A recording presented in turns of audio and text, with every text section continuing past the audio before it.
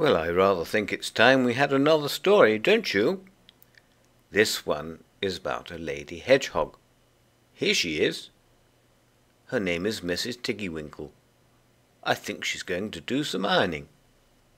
Now, where shall we start? Oh, yes. Once upon a time, there was a little girl called Lucy. She lived at a farm called Littletown. She was a good little girl, only she was always losing her pocket handkerchiefs. One day little Lucy came into the farmyard crying. Oh, she did cry so. "I've lost my pocket hankin. 3 hankins and a penny. Have you seen them, Tabby Kitten?" The kitten just went on washing her white paws.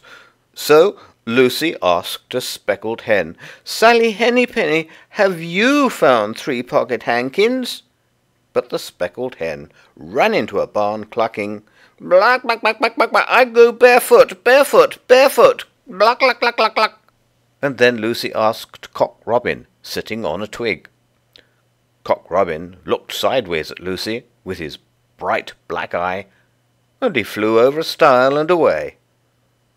Lucy climbed upon the stile and looked up at the hill behind Littletown, a hill that goes up and up and up into the clouds as though it had no top.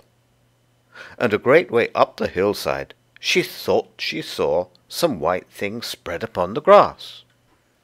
Lucy scrambled up the hill as fast as her short legs would carry her. She ran along a steep pathway, up and up, until Littletown was right away down below. She could have dropped a pebble down the chimney. Presently she came to a spring bubbling out from the hillside. Someone had stood a tin can upon a stone to catch the water, but the water was already running over, for the can was no bigger than an egg cup, and where the sand upon the path was wet, there were footmarks of a very small person. Lucy ran on and on. The path ended under a big rock. The grass was short and green, and there were clothes props cut from bracken stems, with lines of plaited rushes, and a heap of tiny clothes pins, but no pocket handkerchiefs. But there was something else, a door, straight into the hill, and inside it someone was singing, "Lily white and clean, oh, with little frills between, oh, smooth and hot, red rusty spot, never here be seen, oh." Lucy knocked once, twice, and interrupted the song. A little frightened voice called out, "Who's that?" Lucy opened the door, and what do you think there was inside the hill? A nice clean kitchen with a flagged floor and wooden beams, just like any other farm kitchen. Only the ceiling was so low that Lucy's head nearly touched it, and the pots and pans were small, and so was everything else there.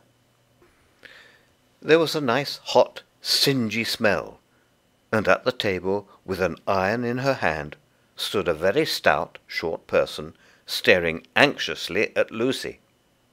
Her print gown was tucked up, and she was wearing a large apron over her striped petticoat. Her little black nose went sniffle, sniffle, snuffle, and her eyes went twinkle, twinkle, and underneath her cap, where Lucy had yellow curls, that little person had prickles. "Who are you?" said Lucy. "Have you seen my pocket hankins?" The little person made a bob curtsy. "Oh, yes, if you please, my name is Mrs. Tiggy-winkle. Oh, yes, if you please, I'm an excellent clear starcher." And she took something out of a clothes basket and spread it on the ironing blanket. "What's that thing?" said Lucy. "That's not my pocket hankin. Oh, no, if you please, that's a little scarlet waistcoat belonging to Cock Robin." And she ironed it, and folded it, and put it on one side. Then she took something else off a clothes horse. "That isn't my pinny," said Lucy. Oh, no, if you please, that's a damask tablecloth belonging to Jenny Wren. Look how it's stained with currant wine. It's very bad to wash," said Mrs. Tiggy-winkle. Mrs. Tiggy-winkle's nose went sniffle, sniffle, stuffle, and her eyes went twinkle, twinkle, and she fetched another hot iron from the fire. "There's one of my pocket-hankins," cried Lucy, "and there's my penny." Mrs. Tiggy-winkle ironed it, and goffered it, and shook out the frills. "Oh, that is lovely," said Lucy. "And what are those long yellow things with fingers like gloves?" "Oh, that's a pair of stockings belonging to Sally Hennypenny. Look how she's worn the heels out with scratching in the yard. She'll very soon go barefoot," said Mrs. Tiggy-winkle. "Why, there's another handkersniff, but it isn't mine. It's red. Oh no, if you please, that one belongs to old Mrs. Rabbit. And it did so smell of onions, I've had to wash it separately. I can't get the smell out." "Oh, and there's another one of mine," said Lucy. "What are those funny little white things?"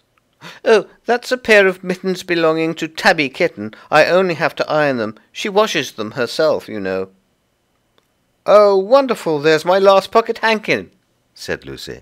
"And what are you dipping into the basin of starch?" asked Lucy. "They're little dicky shirt-fronts belonging to Tom Titmouse. He's most very particular," said Mrs. Tiggy-winkle. "Now I've finished my ironing, I'm going to air some clothes." "And what are these dear soft fluffy things?" said Lucy. "Oh, those are woolly coats belonging to the little lambs at Skelgill." "Will the jackets take off?"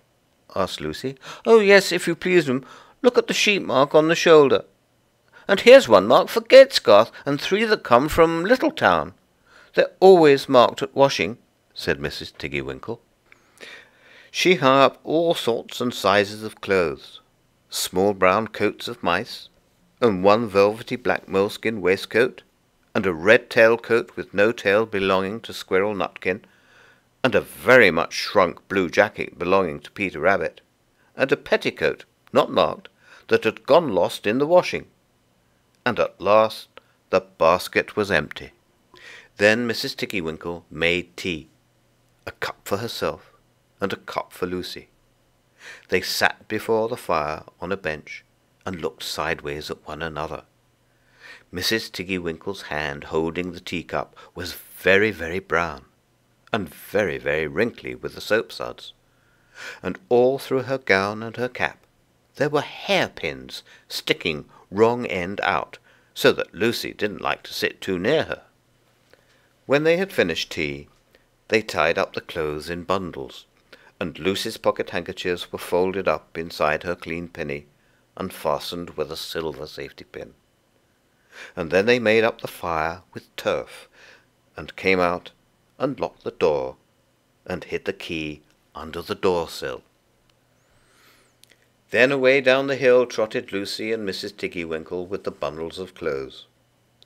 All the way down the path little animals came out of the fern to meet them. The very first that they met were Peter Rabbit and Benjamin Bunny. And she gave them their nice clean clothes, and all the little animals and birds were so very much obliged to dear Mrs. Tiggy-winkle. So at last, at the bottom of the hill, when they came to the stile, there was nothing left to carry except Lucy's one little bundle. Lucy scrambled up the stile with the bundle in her hand, and then she turned to say "Good night," and to thank the washerwoman. But what a very odd thing! Mrs. Tiggy-winkle had not waited either for thanks or for the washing bill. She was running, running, running up the hill, and where was her white frilled cap, and her shawl, and her gown, and her petticoat? And how small she had grown, and how brown and covered with prickles! Why, Mrs. Tiggy-winkle was nothing but a hedgehog. Now some people say that little Lucy had dreamed all that she had been asleep upon the stile. But then, how could she have found 3 clean pocket-hankins and a penny, pinned with a silver safety-pin? And besides, I have seen that door into the back of the hill called Cat Bells, and besides, I am very well acquainted with dear Mrs. Tiggy-winkle. I wonder, have you ever seen a hedgehog in the garden? They do go snuffle, snuffle, snuffle. I do like hedgehogs. They're very useful. I hope you see one someday. Bye-bye.